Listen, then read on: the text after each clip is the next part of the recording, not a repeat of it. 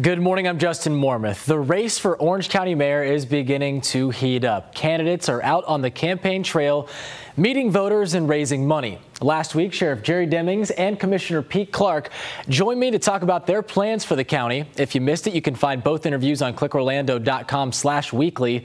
This morning, though, you'll meet the third candidate, political newcomer and businessman Rob Panepinto.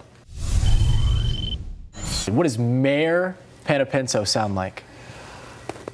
Sounds pretty good. I mean, it's what we've gotten into this race to be able to do, not because it's important for me to be mayor, but to, I think, do the things that we would like to do for the community around creating more higher wage jobs, addressing affordable housing, transportation, really strategically addressing, from my perspective, some of these challenges that we have just been talking about for a long time but not doing anything about. So in that context, it would feel good, Justin. I imagine it would. Well, tell us a little bit about yourself, your background. Sure. Yeah. So I've lived here for almost 25 years now. My wife and I've been married for 27. We've had both of our daughters since we moved to Central Florida. They're teenagers. Allie's 16 and 14. I spent most of my time in a business that was fortunate enough. I was part of a group that took a small manufacturing company out in Winter Garden to a healthcare technology company, which was an interesting entrepreneurial story. And locally here, we grew it to about 1,200, 1,500 jobs. And we sold it to an organization in 2011. And 2 years after that, I left and have really devoted myself to giving back to the community in different ways. Professionally, for me, as you know from the last time I was here talking about the Social Enterprise Accelerator, I've been investing and supporting and helping really grow our tech startup and social enterprise startup community, which I think is an important part of our need to diversify the economy. But then I've been involved in a host of projects around economic development, housing, homelessness, transportation, a lot of the other social safety issues we have, social challenges we have in the community, which have really put me very close to how government operates, particularly at the local level, and certainly giving me an interesting lens on tackling some of these problems. Now, you are not a politician yet, but the two people you're running against are both elected officials. Does that hurt or help you? Well, listen, at the end of the day, I think that the voters will decide that question. From my perspective, part of the reason that I got into the race is that, again, I was sitting in these meetings and being part of these projects, and we would talk about these issues and talk about these issues and talk about these issues, but really did not see them being addressed in a very strategic, systemic way. And I do think part of that is because these are long-term, difficult problems to solve, and I think need some innovative and new ways to think about them. And so I do think you've got to understand certainly how government works, but also how the private sector works and how the nonprofit sector works, because I think we're going to need all three of them to solve these issues effectively. And so in that context, while I have, wonderful respect for both of the two gentlemen that I'm running against and their commitments to this community, because they have spent their entire lives in government, when they are approached with a situation, they are going to look at it through a certain lens. We all have our different experience. So from my perspective, I think we need to have a broader lens and solutions that are broader than that. So from that perspective, I would view it as certainly an advantage to allow us to innovate and think differently. Ultimately, that's what the election will be about. In your opinion, what is the current state of Orange County? How do we look? It is interesting because, look, there is so much that we should proudly be positive about. And what an amazing community. I mean, I've raised my family. I love this community. And unemployment is low. Anyone who wants a job here, for the most part, can find a job. We can argue about the quality of those jobs, but the quantity is good. We continue to grow, and people from all over the world want to come and not just visit here, but live here. We're the #1 tourist destination in the world. Downtown has been dramatically transformed. There's a lot of money going into infrastructure and transportation. We're a young community. We're a creative community. We're a diverse and I think very accepting community. So all that's wonderful.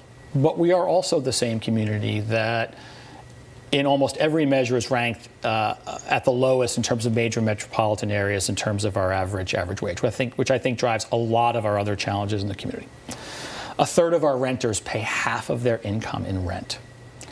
which is not sustainable because the benchmark is supposed to be 30%, right? We continue to have homeless issues. From a transportation perspective, we haven't quite figured out how mass transportation works here, and this is a difficult community to get around in. 26% of our kids live in poverty. And even though we have a young community and we talk about how millennials love it, LendingTree just ranked us 88th out of 100 communities in terms of where a millennial wants to buy a home, which I think says something about whether they're going to put roots here. And so I think we're in this two sides of a coin situation right now. And look, I'll personalize this down to my own family. My daughter Allie is 16. She's looking at colleges.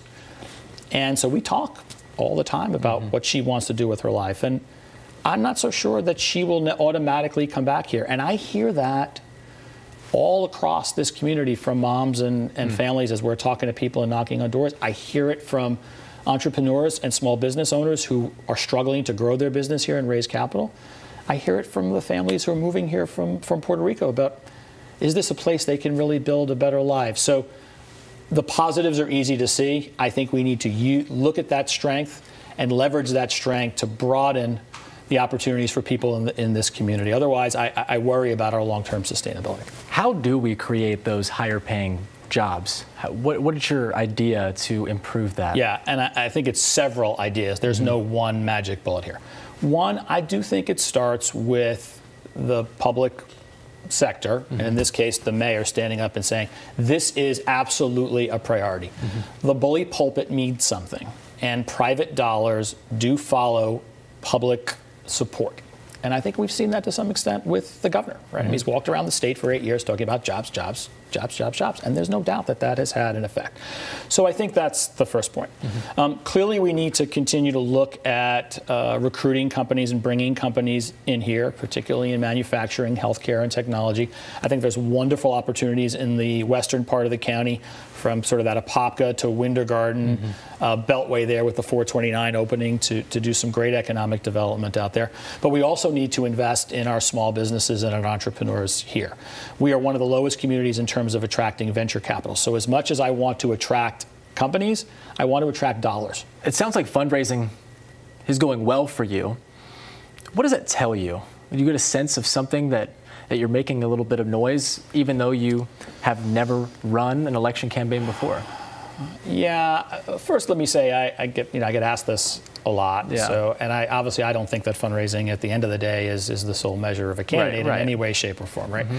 But what it does show me, and what does inspire me, is that it's not necessarily the amount of money we raise. It's how we've raised it and who we've raised it from. Because as an outsider coming in, the political class is going to sit back a little bit and look at someone like me, even though they knew me from some of the other things that I've been involved in. So the fact that we have been able to attract so many people from all across this county who have not given to political campaigns before, who have not been involved in the political process, and who are really looking, however, to make a positive change in this community. And some of these are large businesses, many are small businesses and entrepreneurs, many are young professionals who are building their careers, and I think want to make this their home and want to make sure that in 20 or 30 years, this is the place that still is their home.